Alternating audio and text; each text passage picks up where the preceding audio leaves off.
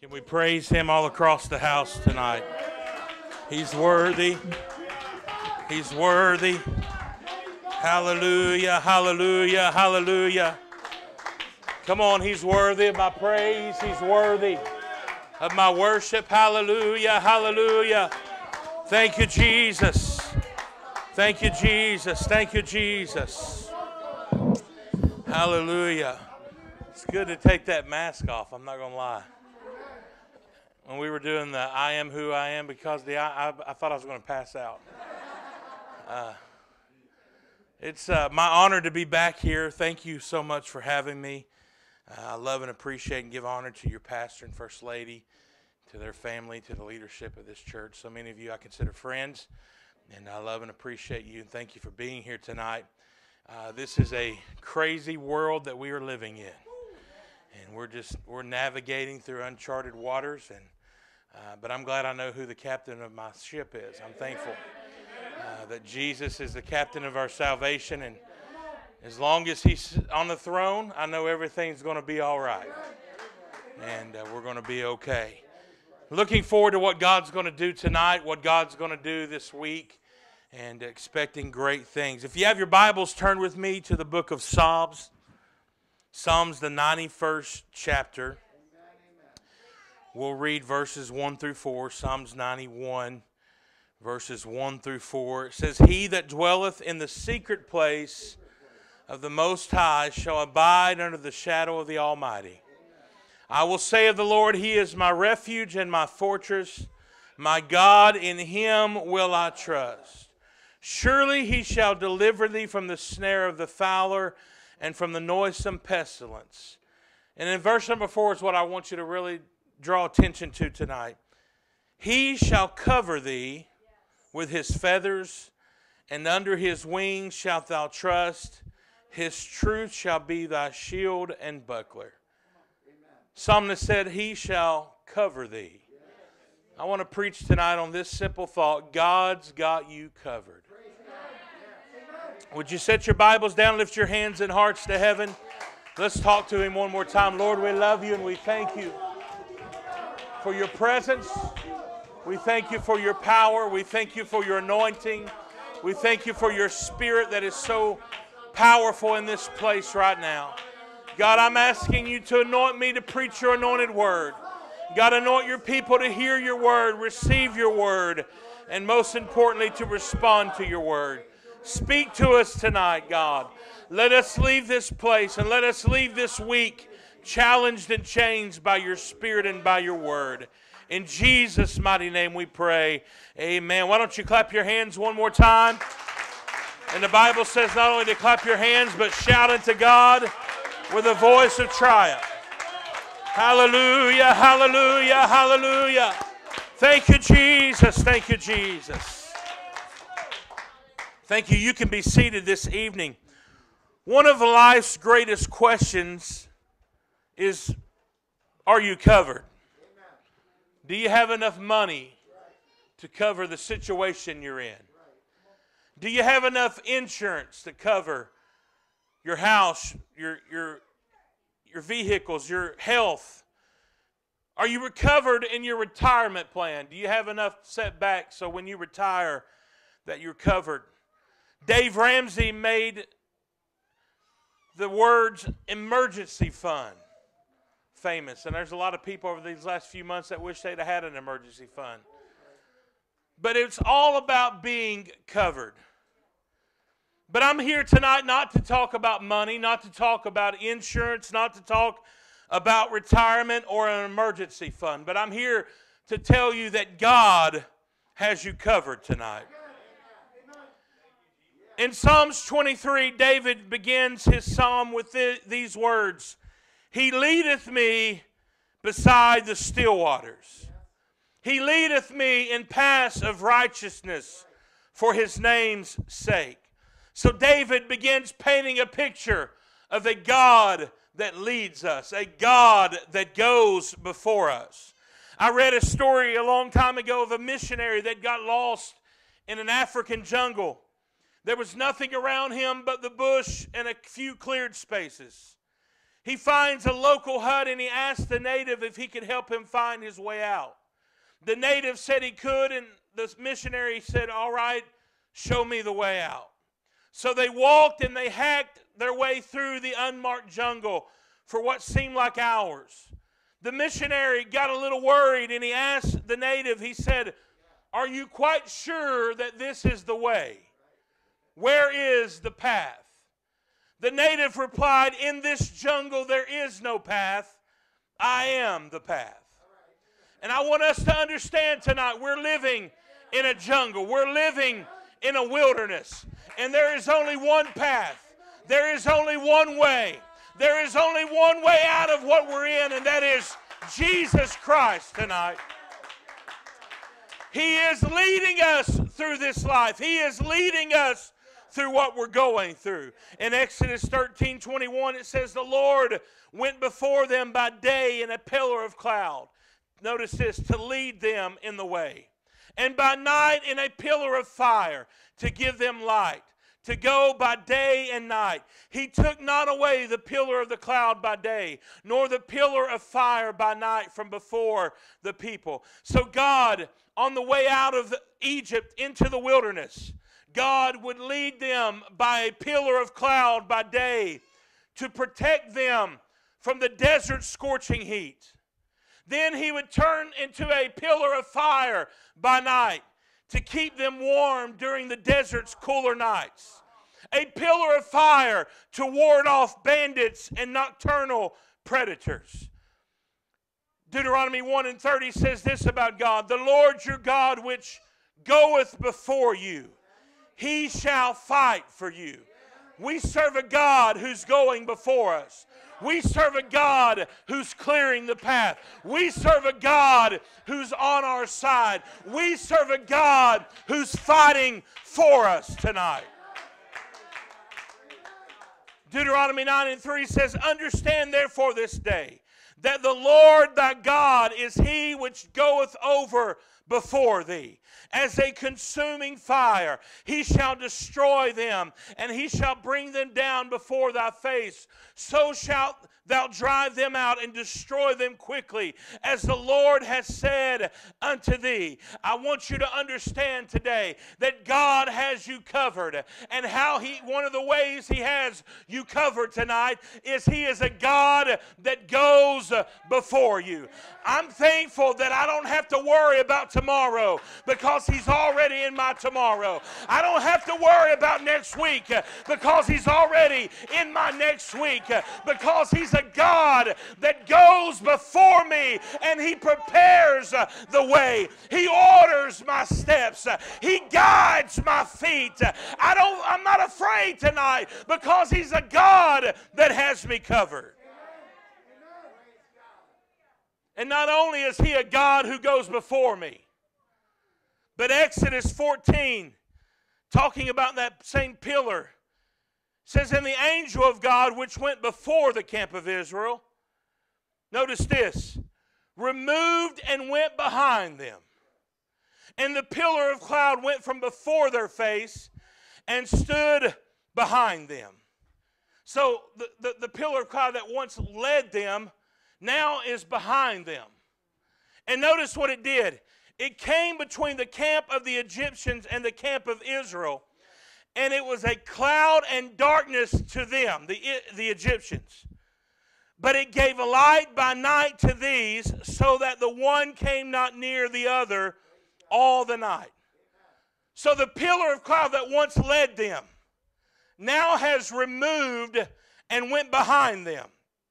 And the Bible says, it's amazing to me, that the same pillar of cloud gave light to the Israelites, but was darkness to the Egyptians. And it's amazing to me in this world that we're living in, what the world calls darkness, the church sees as light. What the world says is the end, the church says this is only the beginning. What the world says is going to destroy us, the church rises up in the year 2020 and says, yes, there may be a lot of darkness in the world, but I believe it's making an opportunity for the church to shine brighter than it ever has before. What is darkness to them is only light to us, because we have a God who has us covered tonight. David writes in that same Psalm 23, he talks about a God who leads. But he opens with that, and then he closes with these words. Surely goodness and mercy shall follow me all the days of my life, and I will dwell in the house of the Lord forever.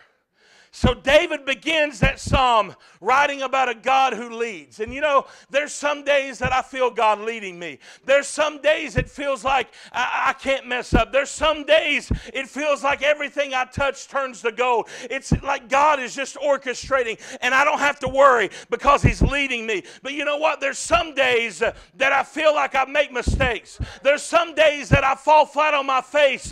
And that's when God says, don't worry about it, because I'm not just a God who goes before you, but I'm a God that comes behind with goodness and mercy, and I'm going to clean up your mistakes. I'm a God who leads you and a God who follows you tonight. And not only does He lead us, and not only does He follow us, but Psalms 142:4 says this, I looked on my right hand, and beheld there was no man there that would know me. Refuge failed me. No man cared for my soul. See, that's what some of us have felt like during this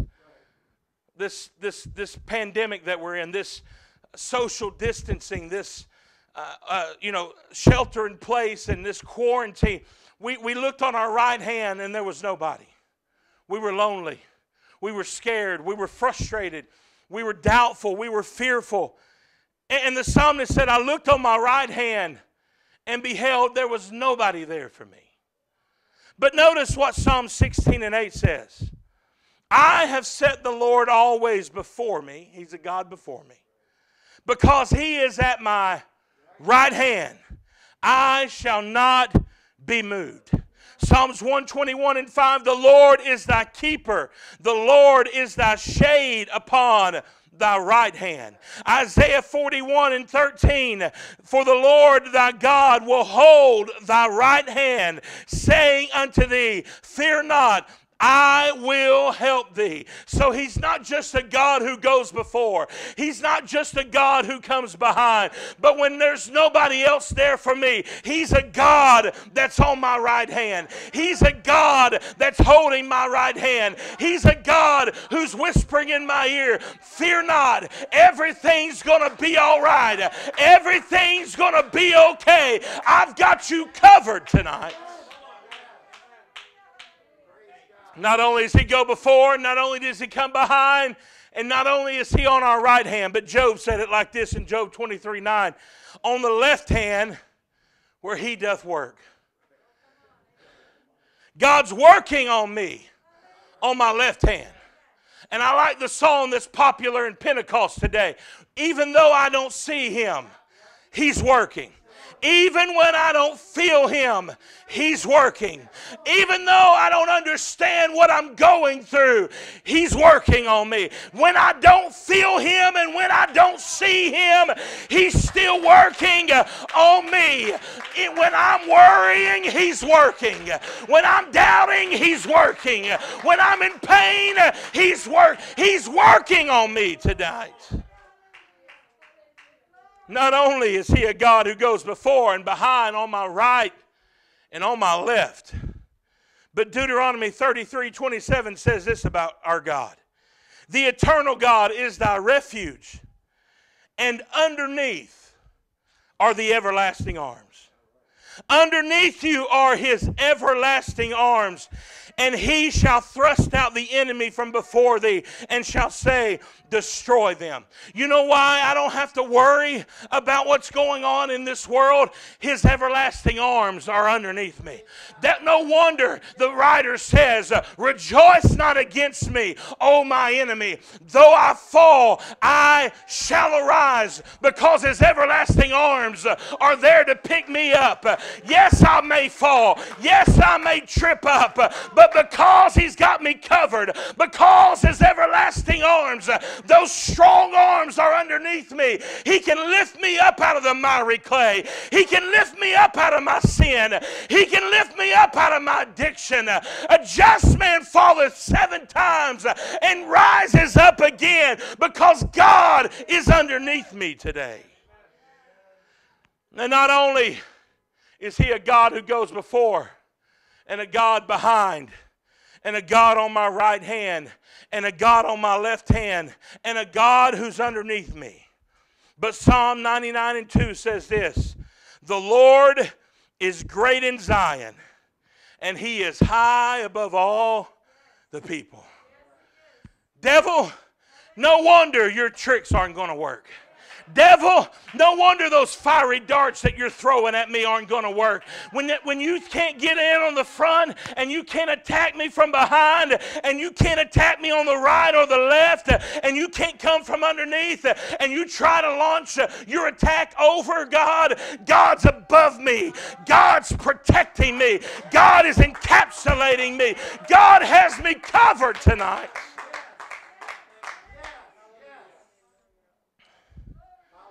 And not only does he go before us, not only does he come behind, not only is he on my right and on my left and underneath me and above me, but David, in his most famous psalm that we've already read, the first and the beginning and the ending of, but in that famous psalm, where David starts out writing and painting a beautiful picture of a leading God, and then in closing he declares a following God. But I want you to notice in between a leading God and a following God, David pens these words. David says, yea, though I walk through the valley of the shadow of death. Notice what David says. He doesn't say the valley of death. He said it's the shadow of death. Because shadows are not what they appear to be. I remember when I was a kid, I almost said little kid, but I don't want to you fine folks. When I was a kid, I remember seeing shadows, and I would think that they were a monster.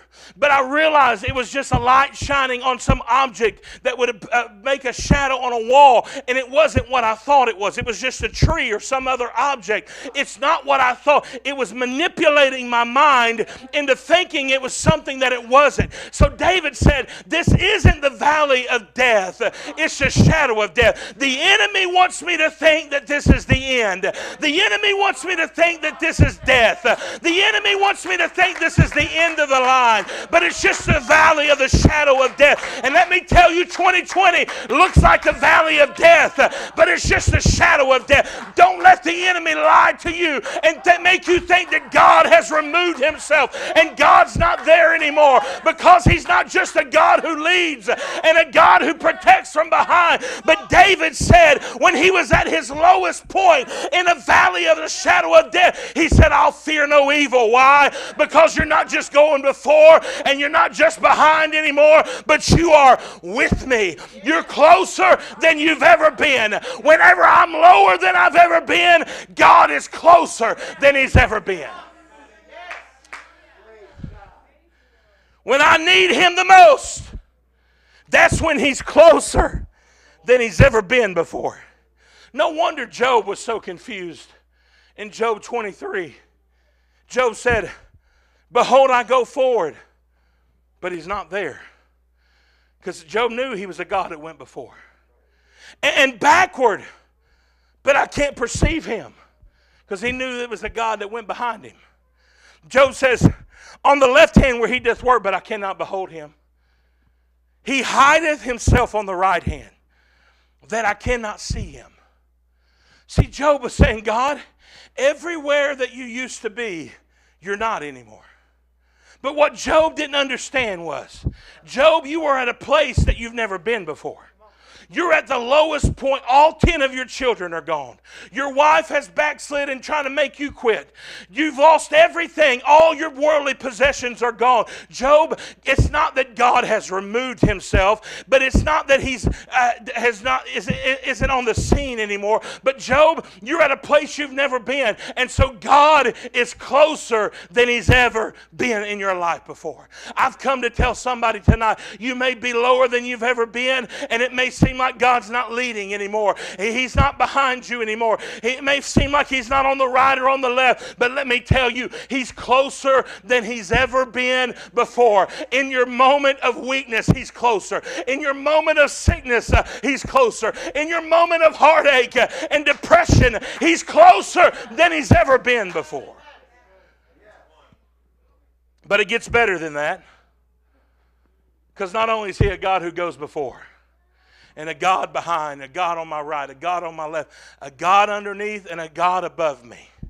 But Paul says this in Galatians 3:27. For as many of you have been baptized into Christ, have put on Christ. So he's not just a God who goes before me and behind, on the right, on the left, underneath, and above me, and closer than he's there. But when I take on his name and water baptism, I literally am putting on Christ. No wonder I don't have to be afraid. No wonder he's got me covered. I'm wearing Jesus tonight. And it even gets better than that. Because Paul says in Ephesians 4:6, there's one God and Father of all, who is above all, through all, and in you all. So he's not just a God who goes before and a God behind, on my right, on my left, over me, underneath, and closer, and I'm wearing him. But Jesus literally is living inside of me. He's an all-encompassing Christ. He is a surrounding Savior. He is a covering Christ. It reminds me of the song popular back in the 90s.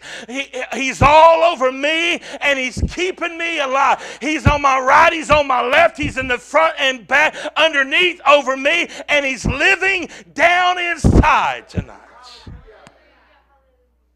So I rejoice tonight in the middle of COVID-19 crisis, in the middle of coronavirus pandemic, while others are doubting and wondering. I'm rejoicing tonight. Why? Because I serve a God who has me covered. I serve a God who's leading me. I serve a God who's following me. I serve a God who's holding my right hand. I serve a God who's working on my left hand. I serve a God who's lifting me up underneath. I serve a God who's protecting me from above. I serve a God who's closer than he's ever been before. I serve a God that I'm wearing his name in water baptism. I serve a God that same spirit that raised him from the grave is living inside of me. So no, devil, I'm not going to fall for your tricks. No, devil, I'm not going to be depressed. I serve a God that has me covered tonight. I wonder if we could all stand. If I could sing tonight, I'd sing that worship song that's so popular. Before me, behind me, always beside me. Because that's who our God is tonight. Don't you think, don't let the enemy trick your mind one more time and make you think that God has removed himself from your situation. He can't remove himself. He's a God that has you surrounded. He's a God that has you covered tonight. So as we all bow our heads and close our eyes, I know we're practicing social distancing.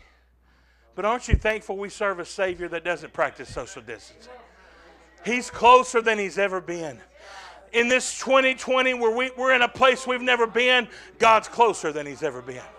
When we're going through things that we never thought we'd go through, and there's questions of whether we're going to lose our jobs and whether we're going to be able to pay the bills and whether we're going to get sick and whether our family members are going to get sick, I'm thankful I serve a God who's not social distancing. He's not putting me in quarantine. He's not making me shelter in place, but He's got me covered. And when friends may leave, He'll never leave me. When family may leave, He'll never leave me. He'll never forsake me. He's with me always until the end. So I wonder, I know we probably aren't supposed to come to the altar because of social distancing, but I wonder right where you're at tonight, can we just begin to worship God? Can we just begin to praise Him? Can we just begin to thank Him? God, I'm thankful that you lead me. God, I'm thankful that you're following me. God, I'm thankful you're holding my right hand, telling me not to be afraid. God, I'm thankful that even though I don't see you and I don't feel you, you're working on my left hand. God, I'm thankful that you are going before me. I'm thankful that you're underneath me. I'm thankful that you're above me. I'm thankful that you're closer than you've ever been before.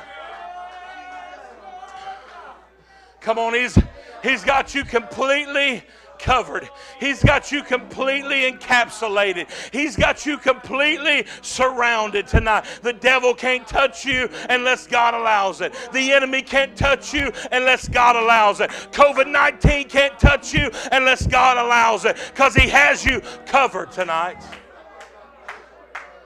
Oh, come on, somebody rejoice with me. Somebody praise a God that has you covered right now. You ought to get excited right now. Some of you've been going through some battles in your mind. You've been going through some stress. You've been going through some doubt and fear. But you need to hear this preacher tonight. God's got you covered. Everything's going to be all right. Everything's going to work in your favor, because He's a God that has you covered tonight.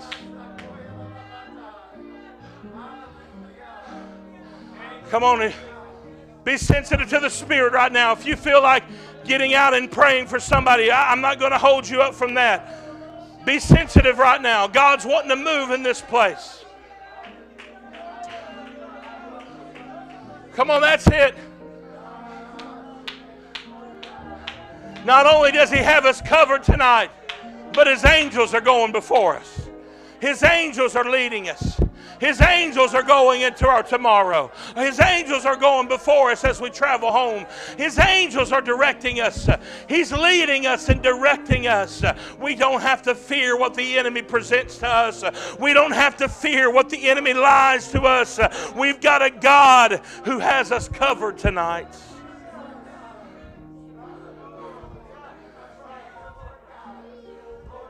Come on, He's covering you right now. He's covering you with His blood. He's covering you with His anointing. He's covering you with His power. He's covering you with His strength right now. Come on, that's it. Somebody ought to receive that right now. Somebody ought to speak in tongues right now. Somebody ought to rejoice right now. Somebody ought to shout right now. You serve a God who has you covered tonight.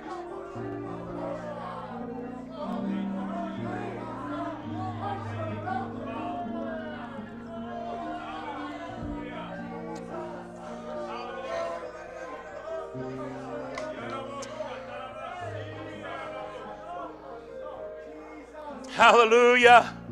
Hallelujah. I don't know what's going to happen next week. I don't know what's going to happen next month. I don't know what's going to happen in our country. I don't know what's going to happen in November because of the elections. But I can tell you tonight, with everything that's inside of me, I'm not worried about what's going to happen, because I am covered by a God who's got me encapsulated and surrounded tonight.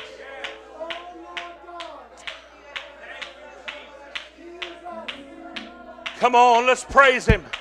Come on, let's worship Him.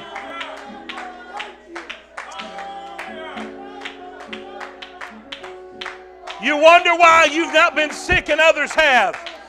He's got you covered tonight. You wonder why others have died and you're still alive. He's got you covered. You wonder why the car almost hit you but didn't. It's because He's got you covered tonight. He's protecting you. He's leading you. He's directing you tonight. Go ahead, sis.